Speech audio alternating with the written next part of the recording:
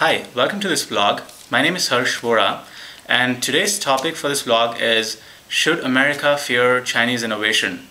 There's been a lot of debate surrounding the issue of Chinese economy, and as most of you may know, Chinese economy is largely export-based. It relies on nations such as United States, United Kingdom, Germany, Netherlands, Russia, and so forth for its exports. And with US economy facing a difficult situation currently, and with many European countries facing European sovereign debt crisis, China's manufacturing sector is being hit really hard. It has been in doldrums since past few months. So, in the midst of this, there are many scholars that are positive about Chinese economy, and that fear Chinese power of innovation and Chinese educational system's ability to produce entrepreneurs that are poised to contend with some of the best minds in Silicon Valley. For example, American policymakers, they worry about the dramatic increases in the number of academic papers being published and the number of patents being filed by Chinese researchers. According to a recent research, China is only second next to US in terms of academic publications. And by 2015, it'll file more patents than US annually than US does currently. And now, is that a reason to fear? Superficially, it does appear that, yeah, that is a reason to fear, but if we examine closer, we'll notice that most of these academic papers are either irrelevant to the matter or to the current topic, or are either plagiarized. Almost no innovation comes from government-funded institutes, research institutes, and these patents are used mainly to extort licensing fees from foreign companies or from private domestic companies that dominate the industry. So, one other argument that is commonly posed by many experts is that China's main advantage is its next generation, the generation that knows no bounds, that is not aware of the atrocities of the previous era, the Cultural Revolution. They don't hesitate to think outside the box. They don't hesitate to take risks, and they generally innovate better than the past generation. Now, that used to be true in the past. When young Chinese graduates, they used to search jobs in Western companies such as P&G, such as Coca-Cola and IBM. But recently the trend is changing. Most Chinese graduates, they usually search jobs in safer companies, apparently the government state-owned companies such as China Mobile, State Electric Grid, and so forth. And the reason behind this, it's simple. They just want to work from 9 to 5, so limited hours, and profits are soaring those companies as well.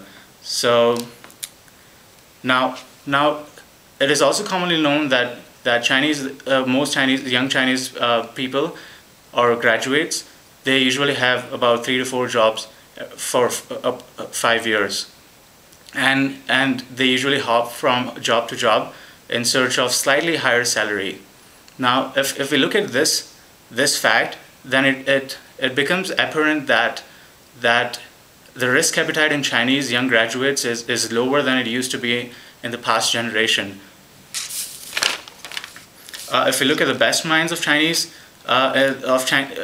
universities, then they usually gravitate towards real estate, where profits are high and risks are low. For them, there is so much low-hanging fruit that there is hardly any incentive to innovate. To illustrate further, let me cite 2 more examples: Robert Sheng and Kai-Fu Lee. Kai-Fu Lee is the former China head for Google, and he is usually seen.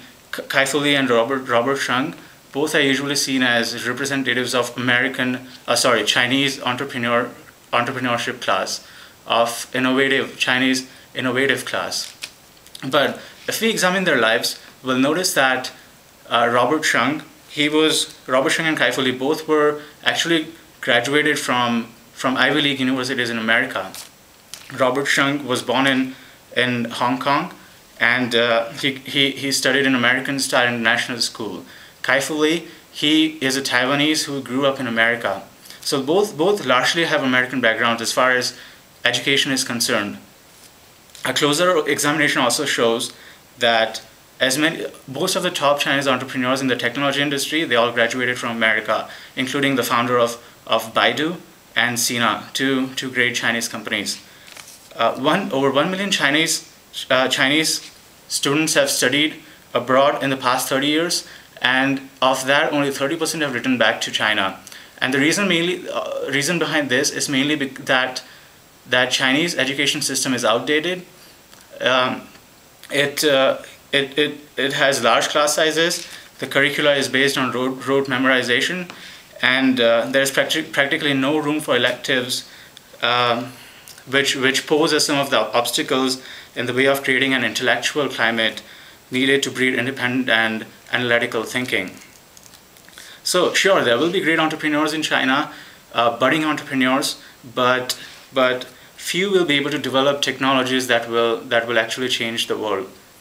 Now, there are two main challenges that small budding startup companies face, and that are the top private companies in China.